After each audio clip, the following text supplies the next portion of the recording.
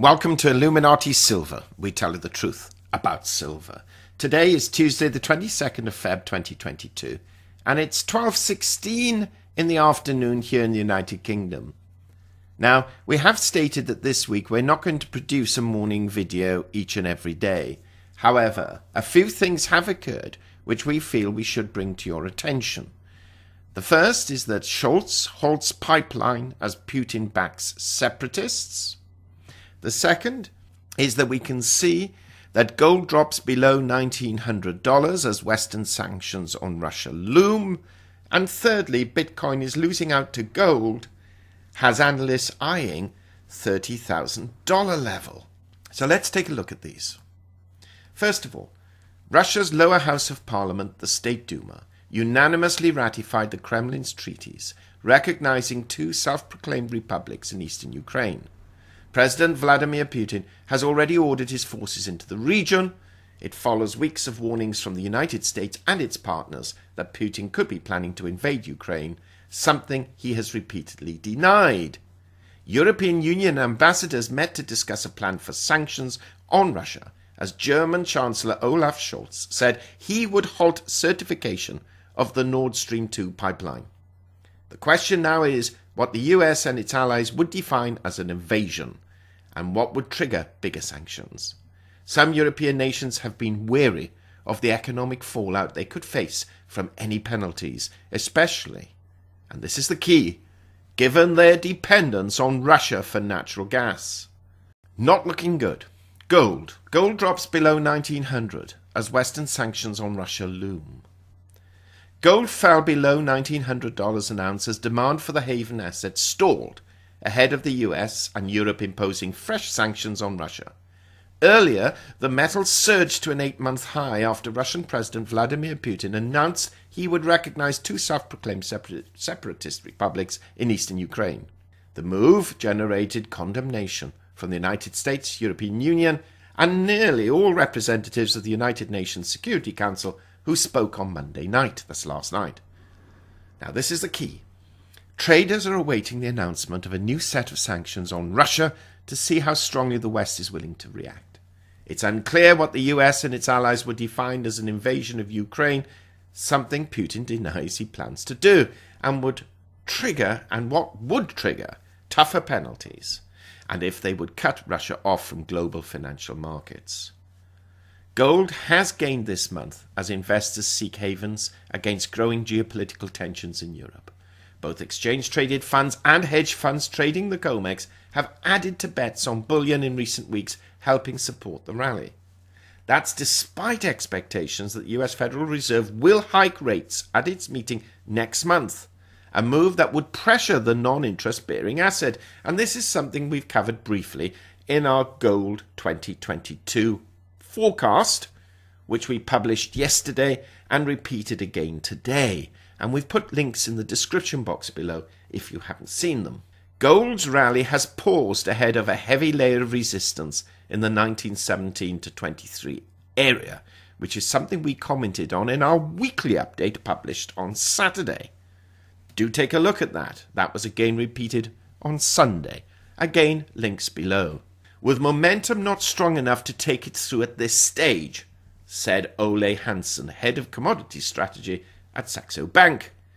We probably have a fair amount of risk premium priced in, which normally doesn't tend to stick around for a prolonged period of time. Now, those relying on cryptocurrencies may also find themselves in hot water.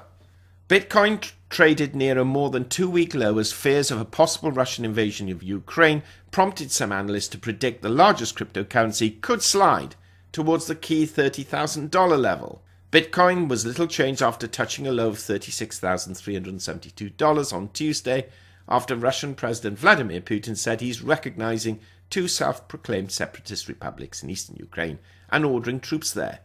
Other cryptocurrencies also fluctuated amid the political uncertainty, with Ether, meaning I think Ethereum, off as much as 3% before edging higher, and XRP down as much as 6.7%. Now, all of this has a bearing. We have often said, in fact, time and time again we have said, and this is something technical analysts tend not to take into account. Geopolitics plays a part, at least short term, in the price of most commodities as well as other assets such as equities and bonds. Whatever happens globally, then the market makers, the traders, the brokers all react. And to some degree, there can be a reasonable expectation of where those actions will take the price of the underlying current asset. So just a very quick look. Dollar index down marginally, just dipped below 96, though it's been higher than that today. Energy prices, well, the inevitable rise in the price of oil. We now have Brent crude at $98 and WTI at $94.5.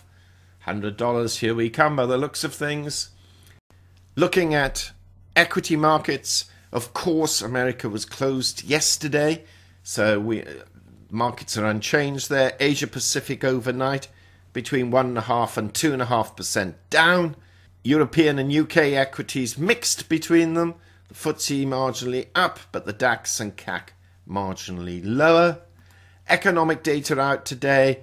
The flash manufacturing and services PMI and consumer confidence index, but the key ones for us really are essentially going to be what's announced on Friday. Gold prices, let's just see very quickly up to date. Gold is up $1 today at $18.96, but as already mentioned, below that 1900 level, and you can see that dip from a few hours ago coming crashing down. Silver prices actually doing proportionately better, up 29 cents, holding above $24, although it has been as high as $24.32. And the up-to-date cryptocurrency market over the last 24 hours is down roughly 1.5%, with Bitcoin technically unchanged at 37,634 and Ethereum just marginally down at 2609. That's it. Enjoy the rest of your day. Hopefully you've prepared in case there is an incursion. We filled our tanks with fuel. In fact, on Sunday, we made sure that we wouldn't be hit too hard with any further price increases, at least not until we have to fill the cars again. Have a great day, everyone. Please give us a thumbs up, subscribe, press the bell sign, and don't forget, look out for our gold price forecast for 2022, and then tomorrow and Thursday, our silver forecast. We'll see you soon. Illuminati silver owners come from a background of banking, international wealth management, and economics. Having now retired from these worlds, we are not qualified to give investment advice. Therefore, this and other productions must not be deemed to be giving such advice and merely represent the personal views of its owners.